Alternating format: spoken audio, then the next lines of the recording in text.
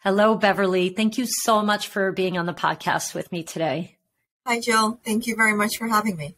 Yes, I am so excited because you are in my neck of the woods, in New York, and you're in, I guess, we're in the same field in the sense that I'm a nutritionist and you're a medical doctor, but what our work is as nutritionists is helping women to manage their weight and lose weight and maintain the weight loss, whatever it is that their desires are, but from a whole world that actually I never learned about through nutrition education, but actually ended up going to an obesity conference put on by the Obesity Society.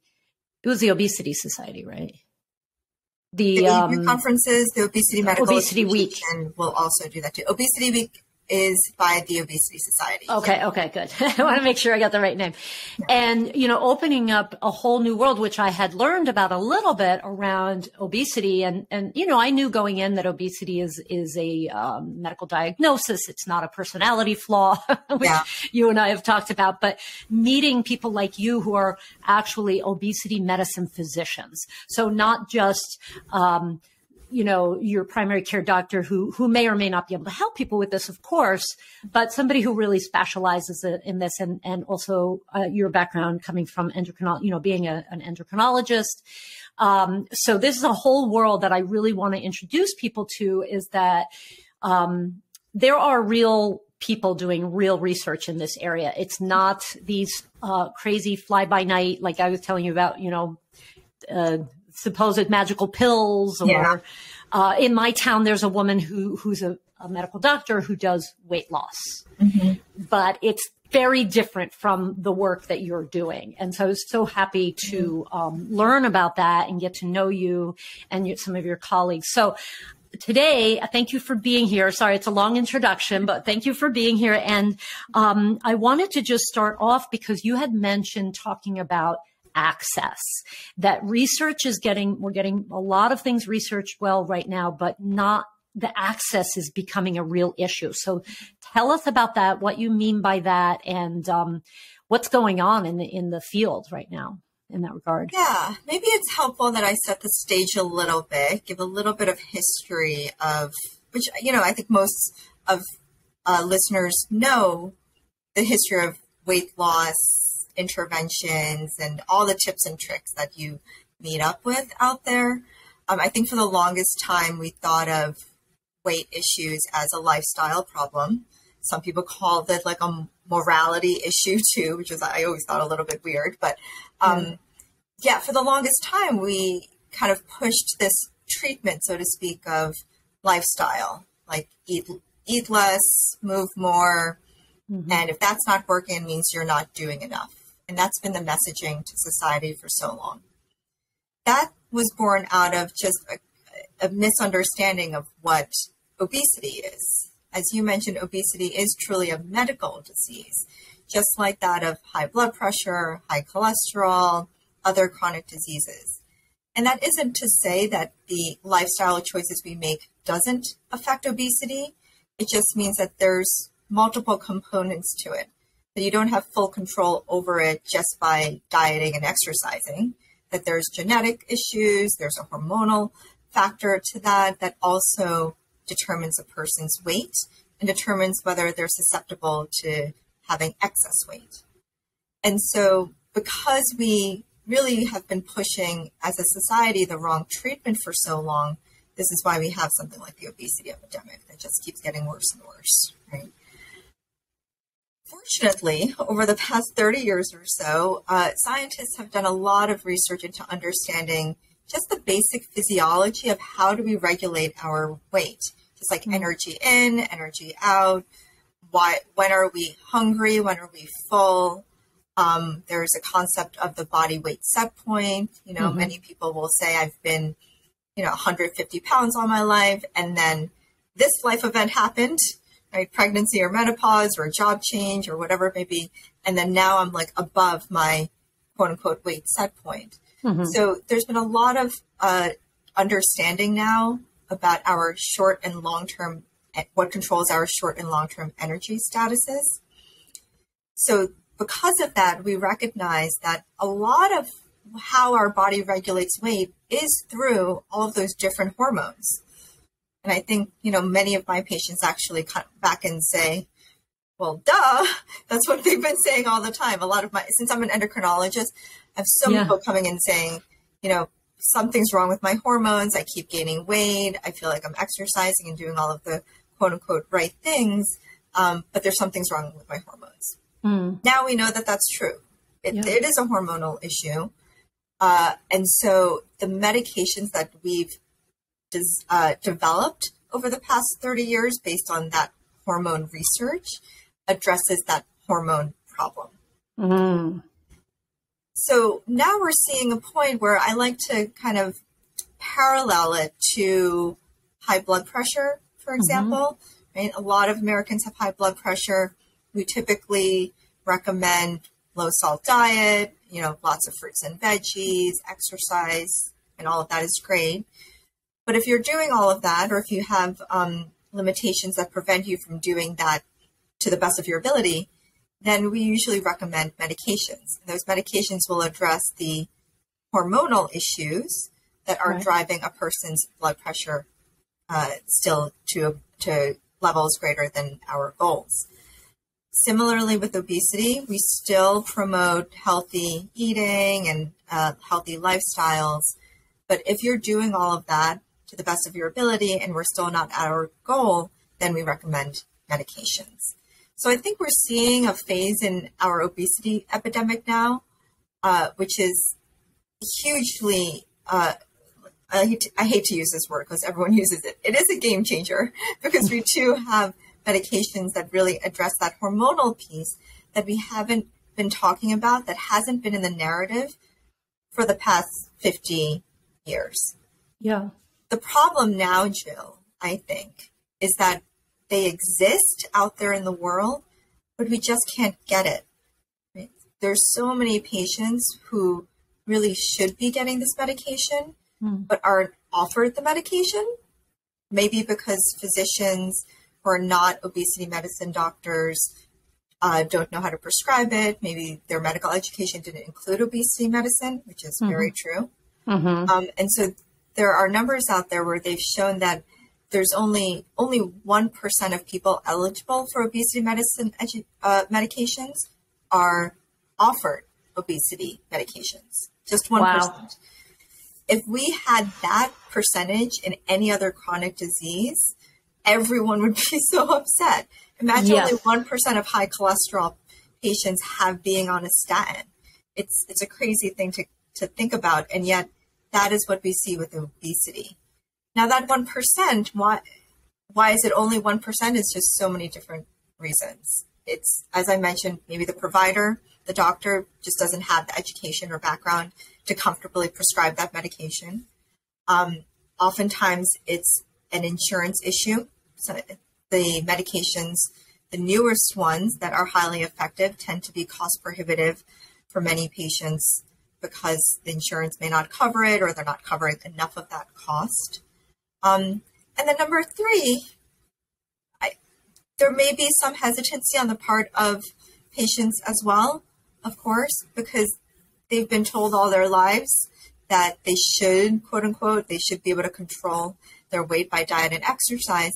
And then suddenly there's a medication option. So I think there's still a little of skepticism, probably appropriately, of like, should I be taking this medication? Is this the right decision for me? Is this a lifelong decision for me? So I think a lot of people are asking the right questions. Yeah, wow. And then you probably have to add to that list the bias that's still so pervasive that you talked about, that we know doctors are just as guilty of having that bias as any other American person. So I'm sure that has to be part of it right now, that some people, they're just not willing to. Yeah, sorry. I was just going to say we ran into that bias when there were shortages of some of these medications. And I think there's a narrative out there that people were using off-label diabetes medications for obesity treatment, which we actually do, and we do it in an evidence-based and ethical manner. But I think people were trying to push this message that people with obesity were like, quote unquote, taking away the medications from people with diabetes. And I think the media is pushing a false dichotomy because in my head, I think both of those are equally deserving of treatment. People can have both or one of those diseases. Treatments exist for both or one of those diseases. And who am I to say, or the media to say, that one is any more deserving of treatment than the other? Yeah, completely. Yeah. So when you talked about the hormonal issues, so I have to ask you, because I've never asked this before of a doctor, but so, someone who's really a specialist in this, I'm very curious. So for so long being in this world of helping people lose weight it's been very apparent to me that the calories in, calories out model, which has been promoted for so long, simply it wasn't working. So yeah. I've had a lot of clients who I've worked with, and yes, they might not be entering their food perfectly. Yes, they may be fudging a little, but honestly, I could say with pretty high degree of certainty that most of them were being 100% honest with me. Like we were honest about everything else. So there was no reason for them to fudge it. And you may have somebody who's, 220 pounds, 5 foot, I'm thinking of somebody in particular right now, 5'1". So for those who are listening, that would be somebody whose BMI would be classified as being in the obesity range and, eating, 800 or 900 calories a day and not losing weight. And so, my choice as a nutritionist is to say, she's just making up stories. She's, eating stuff at night that she's not telling me about, but that's not true. It really is not true. Yeah. And so, I just, like you said, would always be questioning, is it hormonal? Is it insulin? Is it thyroid? Is it sex hormones? Is it now, learning all about these other hormones that the new medications are going after, the GLP-1 and all of that. What's your thought on that? Yeah. Calories in, calories out. Is it real? So, there's a nuance to that because the calories in, calories out is the correct answer to a different question, right? I think a lot of people ask, why do I have obesity or what causes obesity? And then the answer for all these years, the wrong answer was calories in, calories out. Calories in, calories out is true as its own standalone statement, but it's really answering more of the question of what is my weight right now? Like, just as a physical number, what is my weight right now? Today, February 15, is determined by maybe the average calorie in, calorie out over the past 1 week.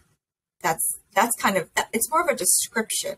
The calories in, calories out answer is a description of weight, really. It doesn't really give much of an explanation as to why is my body continuing to gain weight. Why is my body predisposed to holding on to weight and making it so difficult to lose weight? If you think about it, this calories in, calories out is missing the whole black box of the actual body. Right. And that's, I think, what we have been missing this whole time, that we think we can just oversimplify it. And to a degree, if you eat small amounts, if you do really, really small amounts and you exercise a lot, yes, it can sort of make the black box, our body, kind of meaningless because you're doing such extremes. But what the research has been doing for the past 30 years was looking at that black box. Like, what happens when we have that calorie in? Where does it go? How does our body decide whether it goes into our fat storage, or does it go into our muscles or organs to be used up? How does it decide whether it goes one route or another? And also, how does that calorie affect our brain and our relationship to food? Does that calorie make us feel full, Does that calorie make us feel hungrier the next time? Does that calorie stimulate a craving for a different calorie? So I think those are the kind of black box questions that we've been sourcing out. And that is where you have the answer to what is causing my weight gain. Yeah. I love that. And because I've, written out a list of things that I've personally seen, medications. Yeah.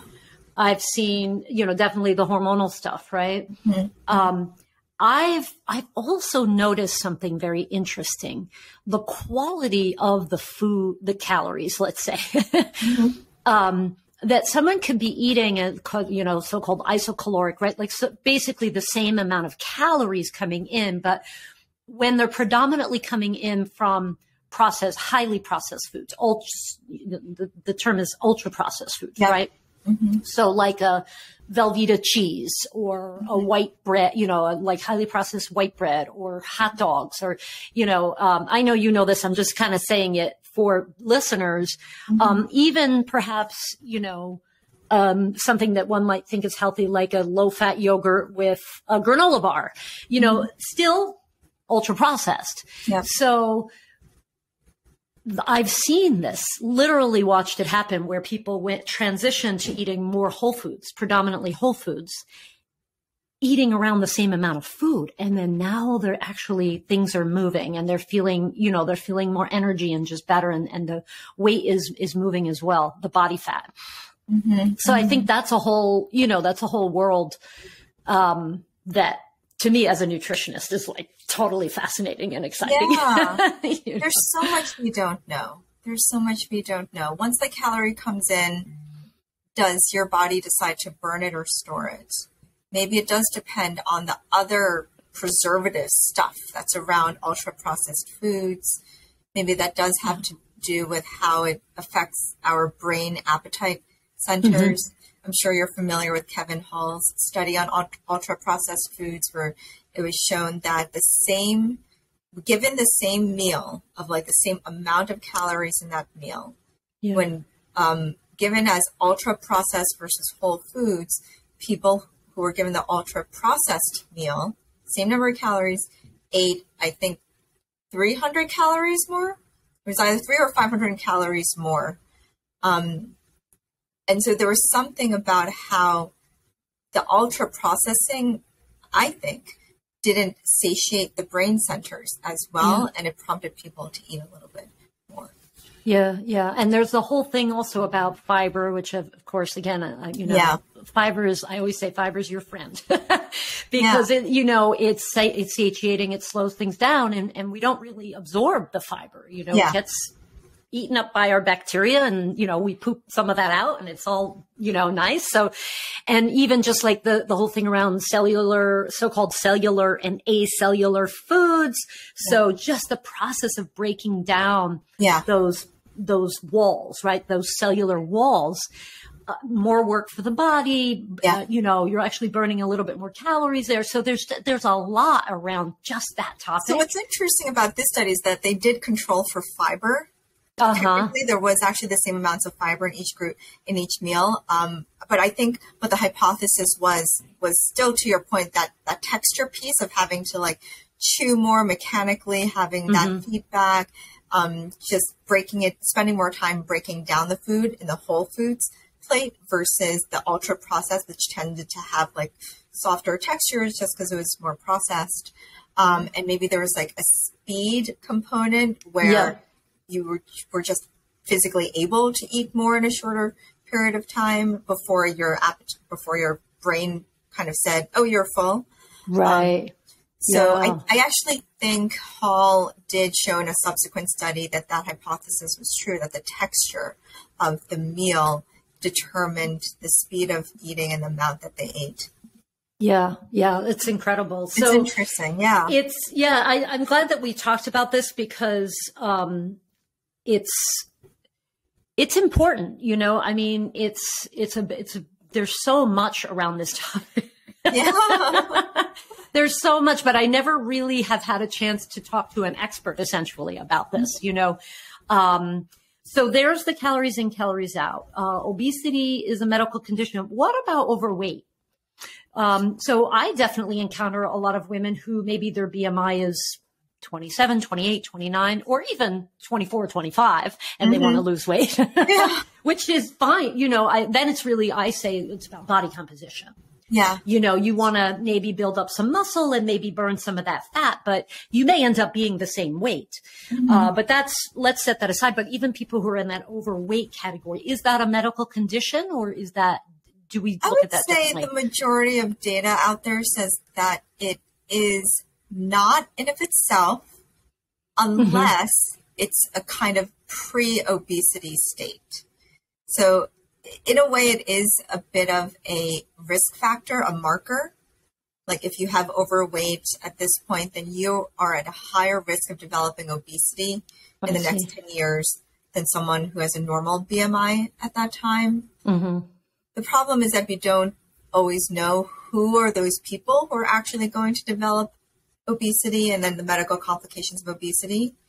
There are people who just stay in this overweight category and they never actually develop obesity and they never actually develop medical complications. And that means if you're in the overweight category, you're fine. We don't need to treat that. We don't have to treat a number.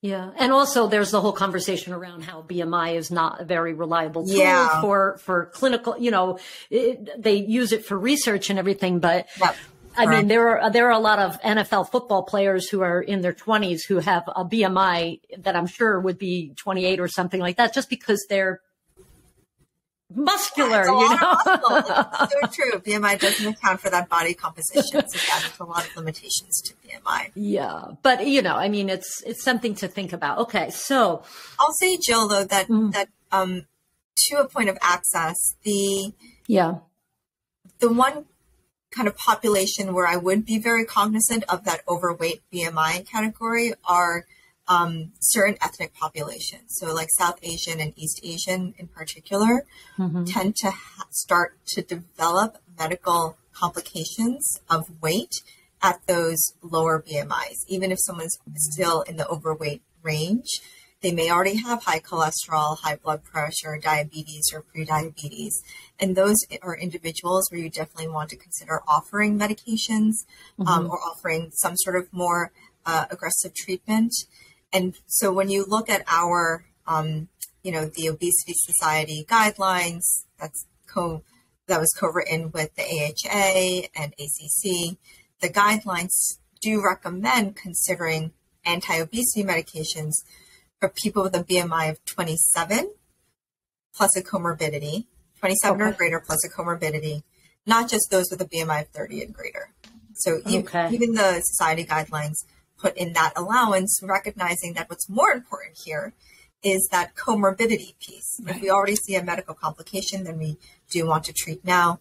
When you look at those BMI thresholds in some of the Asian guidelines, all of that is kind of kicked down about 2.5 points. So you do want to start recommending that at 24.5 if you have a comorbidity.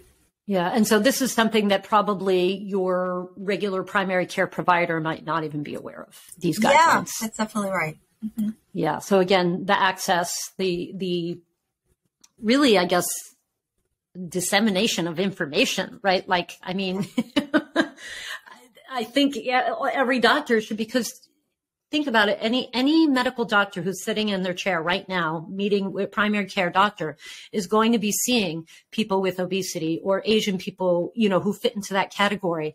And they're just streaming by and they're not getting the care that they need. And that's heartbreaking. I mean, the stats, it's like 60% of people have overweight or obesity in the US. Right. And I think that was from like 2014 or 2016. So we're probably more than that now. And that feasibly means that 2 out of every 3 patients you see in clinic, a physician sees in clinic, will have obesity or overweight. Yeah. And that is every doctor. That you could be a surgeon, you could be an OBGYN, you could be psychiatrist, nutritionist, any person you see in your office, 2 out of every 3 people will have overweight or obesity. That's significant. Yeah. What about the people who, again, like I think of a lot of my clients who come to us, they're, could be like a 57-year-old woman who has really, gained weight with menopause, or for whatever reason. They may think it's from menopause. It may not be. And, they have that extra 20 or 30 pounds, and they're just like, they want to get rid of it, and they're trying so hard and they can't. Would you think someone like this would be a candidate for, if they went to someone like you, for, the types of obesity medications that we've been talking about, like the responsible ones? Yeah, absolutely. Absolutely. I mean, we love to see patients who want to be healthier, right? Yeah. I think what drives most people's motivation to lose weight is to just be healthier, be more functional, be a happier version of themselves. Yeah. And so we love to have them in our clinics and suss out, okay, are you a good candidate? What have you tried in the past? What has worked? What hasn't worked?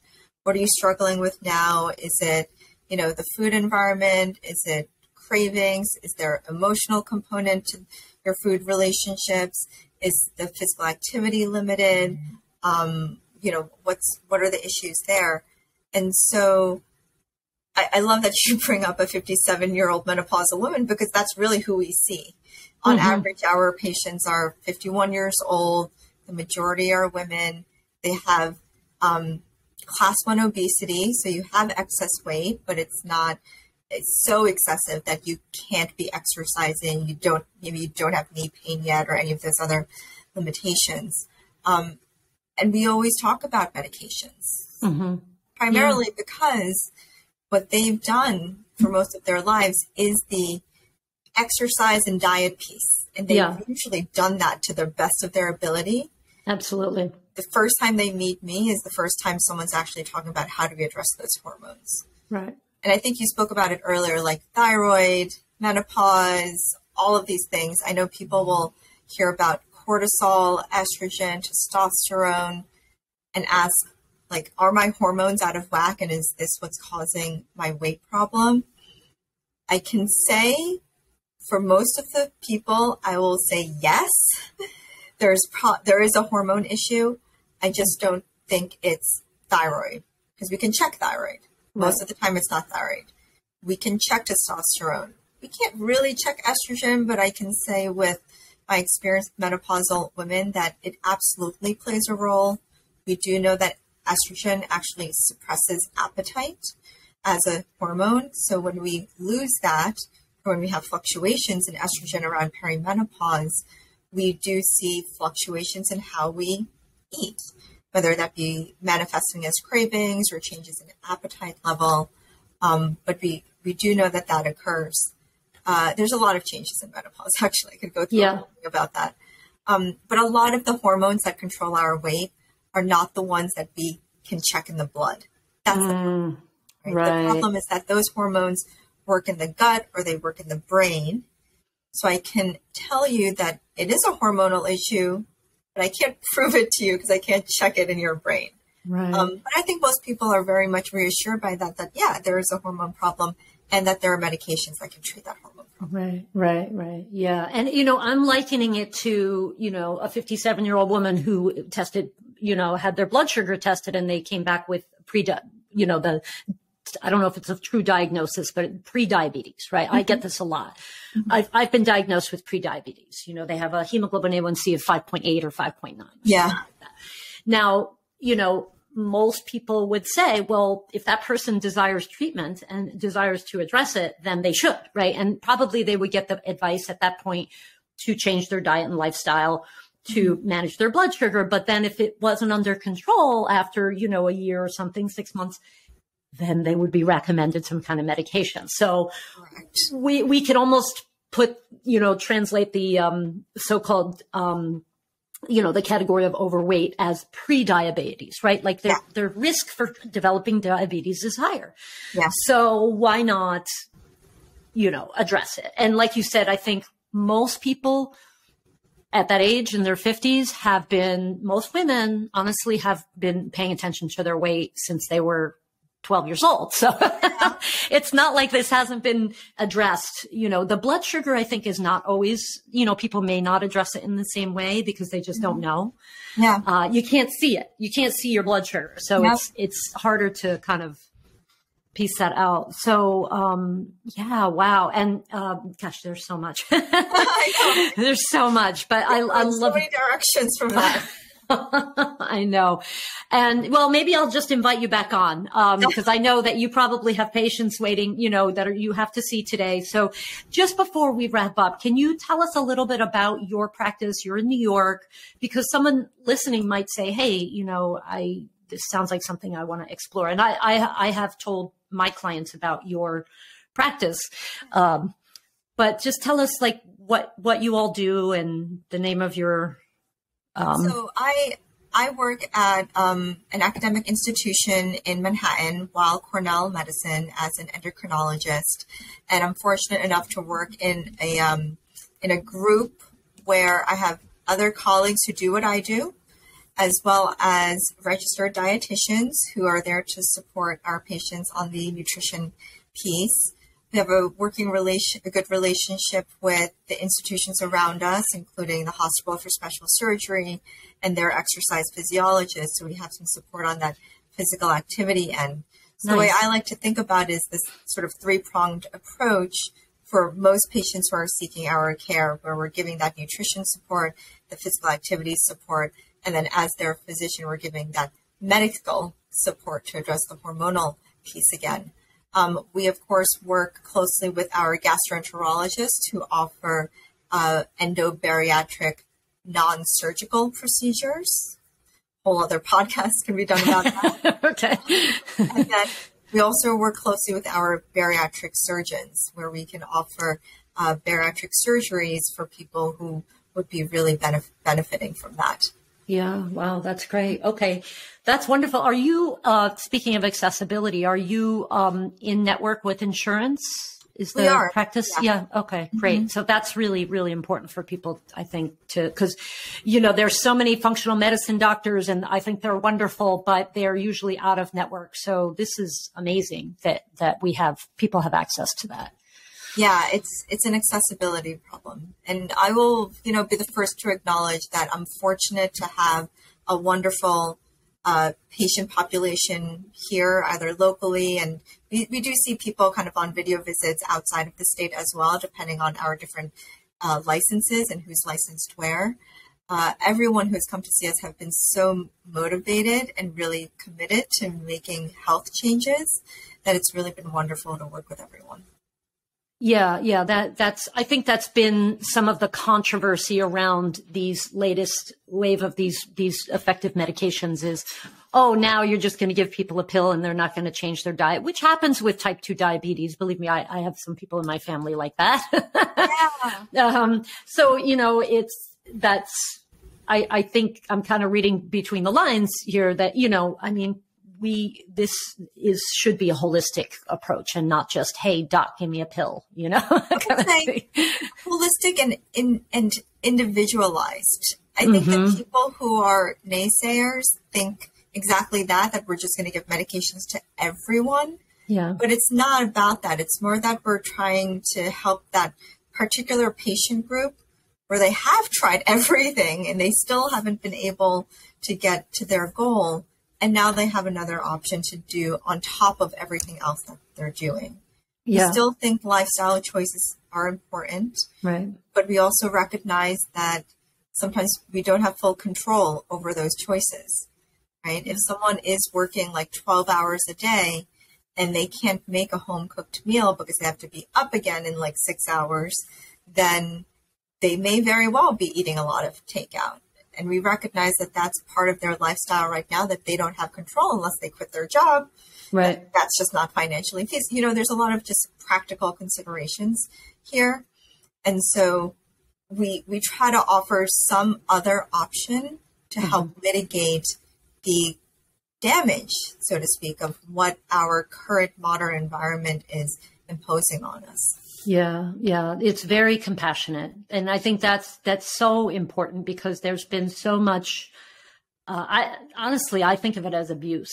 I mean, not only from the medical establishment of sort of seeing this medical condition as a morality or a personality flaw or something, but also just from this multi-billion-dollar industry, which has grown up around, well, you're not thin and petite, so therefore, you have to take our magical pills or do this punishing workout regime or, eat this highly restrictive diet or do all three, actually, probably. Right?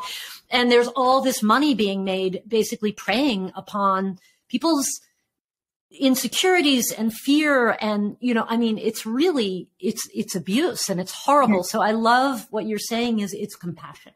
It's saying, not everybody has the means or the capability to work out an hour every day and make everything home cooked. Let's help those people too. They deserve to be healthy too. Exactly. I love that. And I really hope in like 10 or 20 years in the future that we start seeing obesity differently. Right now, we define obesity on such a very physical and visible characteristic. As you say, no one else can tell that you have diabetes. But the way that we as a society and the medical community has defined obesity, it is a very visible disease, which has only added to that stigma. And that's, historically been driven by, BMI charts and all of that. But I really hope that in maybe 10 or 20 years, we really start seeing obesity as what I would call a hormonal disease. Some people call it a neuro-hormonal disease because it really has to do with how our brain processes calories. Does it make us feel full? Does it make us crave? Does it make us hungrier? And how our body decides what our weight set point is. And that shouldn't be visible, but that's really, I think, the crux of obesity as a disease.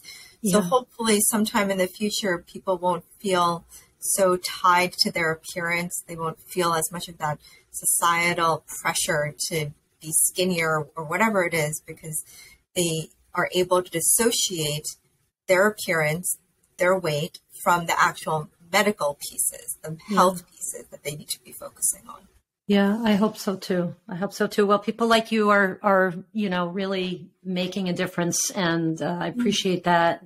The Obesity Society and the Obesity Action Coalition, trying to just raise more awareness around this. So we're trying, but we can't do it without people like you either, Jill, when you're giving all the support and having a platform to have an open communication and conversation about it. I think that's also just as equally important. Yeah, absolutely. I love doing this. And the deeper I get into it, the more I'm like, especially because women, our clients are mostly women. And I feel like men and women have different issues around their weight and their appearances. Yeah. But there is so much tied to our society has kind of trained us that our physical appearance now determines our worth. Yeah. So it's really hard on women, right? Because men can walk around with the extra 40, 50 pounds. They don't seem to care as much as women. And so, that's not to make men wrong or anything, but I think that it's just, it's a women's issue, women's health issue.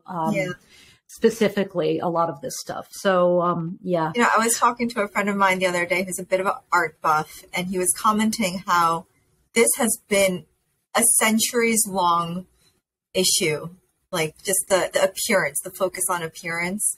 It was mentioning, I don't know what the painting is called, but it was a Picasso painting, and it was a woman in all of the abstract shapes looking at another mirror, looking at herself in the mirror, and the mirror just had a whole other different set of abstract shapes. And that's just kind of the crux of our humanity, I think, or our society, unfortunately. But I do hope that as we have greater and greater understanding of what it means to be healthy and what that looks like, so to speak, or what it doesn't necessarily have to look like, then, as you say, we have more compassion and we can actually progress forward.